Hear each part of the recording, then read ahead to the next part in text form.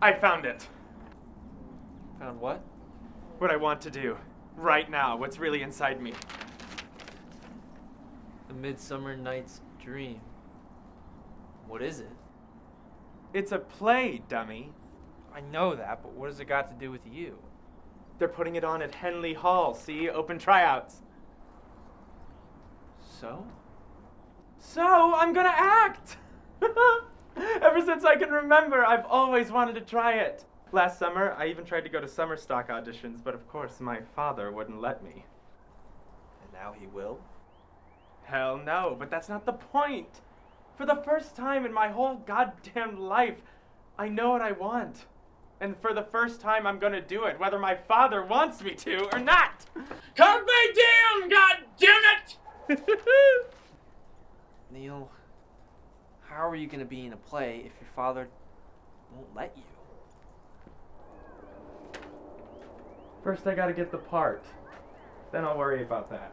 Won't he kill you if you don't let him know you're auditioning?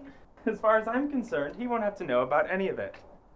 Come on, that's impossible. Horse shit. Nothing's impossible. Why don't you just ask him? Maybe he'll say yes. That's a laugh. At least if I don't ask him, I won't be disobeying him. But if he said no before, then he's... Jesus Christ! Whose side are you on? I haven't even gotten the part yet. Can I at least enjoy the idea, even for a little while? Ah!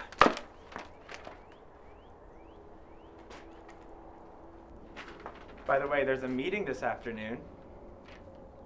You coming? I guess. None of what Mr. Keating has to say means shit to you. Does it? What is that supposed to mean?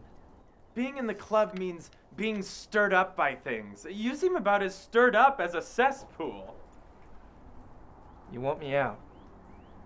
Is that what you're saying? No, I want you in, but being in means you gotta do something. Not just say you're in. Listen, Neil. I appreciate your interest in me, but I'm not like you. When you say things, people listen to you.